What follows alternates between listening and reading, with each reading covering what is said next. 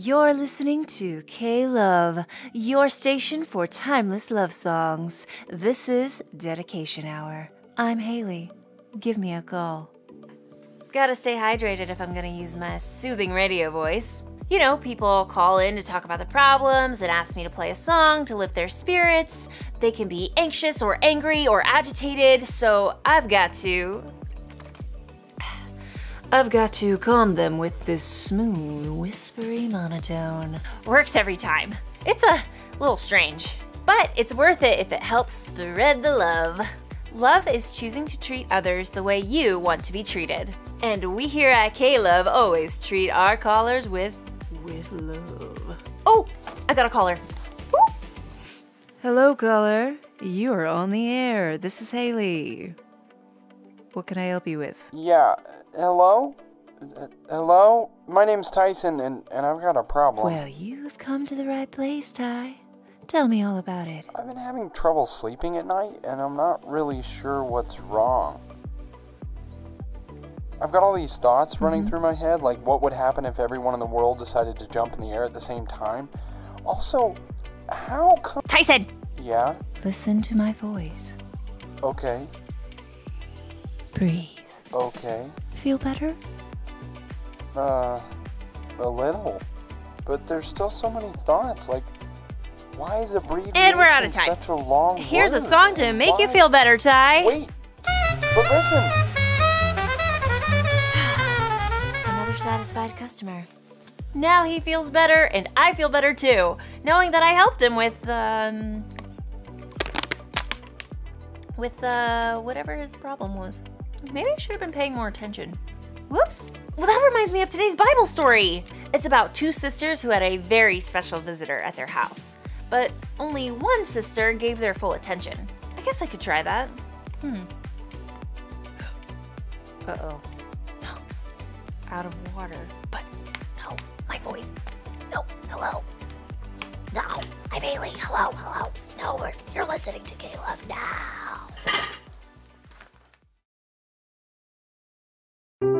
The Bible. It's 66 books of history, stories, letters, and poetry that fit together to form God's one big story. The epic adventure of how He created us and loves us so much that He made a way to rescue us. As we travel through the Bible, from Genesis to Revelation, we discover people who met God and found their lives changed forever.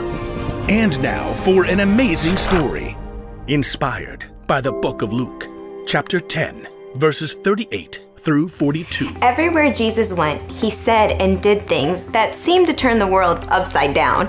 I praise you, Father. You have hidden these things from wise and educated people, but you have shown them to little children. Jesus taught that who you were mattered less than how you treated others. A man was going down from Jerusalem to Jericho. He told the story of an injured man and how two people from the church ignored him. Instead, a distrusted foreigner helped the hurt man. Which of the three do you think was a neighbor to the man who was attacked by robbers? The one who felt sorry for him. Go and do as he did. Jesus once again turned things inside out when He and His closest friends arrived at the village of Bethany. A woman named Martha and her sister Mary invited Jesus into their home. Come in. You must be so tired from the journey. Would you like a cup of water?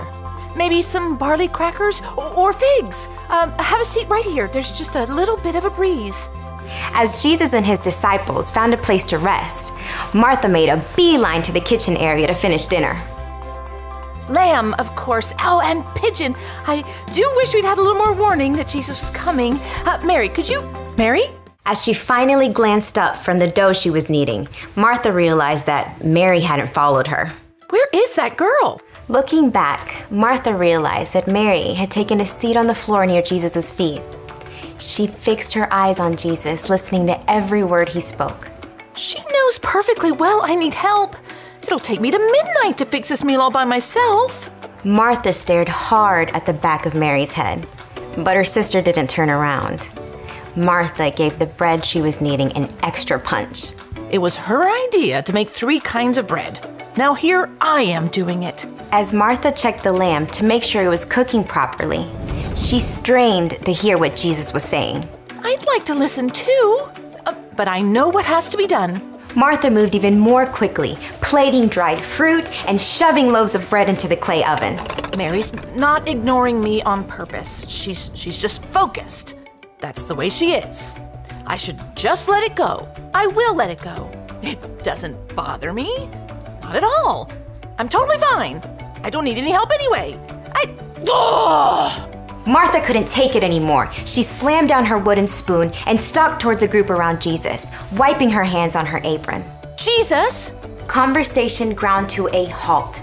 Everyone stared at Martha. She swallowed hard, but she plunged ahead. Lord, my sister has left me to do the work by myself. Don't you care? Tell her to help me. Jesus studied Martha with deep compassion in his eyes. He knew that she was trying her best to make sure the whole group was fed, but he saw everything that was in her heart. Martha, Martha, you are worried and upset about many things. Martha probably wanted to protest. Well, someone has to worry about all the things or no one will eat. But few things are needed. Really, only one thing is needed. Mary has chosen what is better, and it will not be taken away from her. Jesus' words were clear. Though Martha's work was important, nothing mattered more than spending time with Jesus. We don't know how Martha responded, but we do know that Jesus never shamed people. Instead, he showed them a better way to live. Martha took a deep breath. Yes, Lord. Maybe Martha returned to the cooking area right away.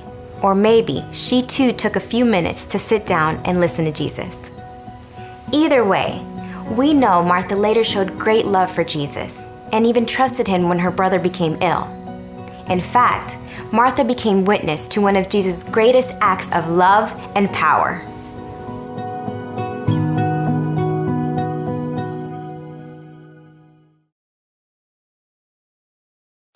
And just when I think I've thought my last thought, I think another one.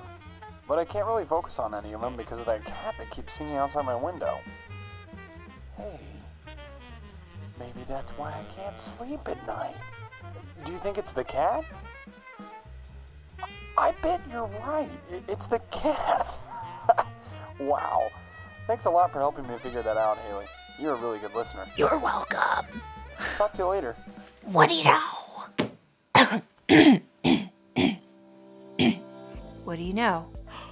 What do you know? It doesn't matter if I have a calm, soothing radio voice. It's not my voice people are calling for. It's my ears. Sometimes, if you want to love someone, all you have to do is pay attention. Listen. Give them your time. Time is something that's really important to God. Since the very beginning of time, God knew he was going to send his son to be the savior of the world. But he didn't send him right away.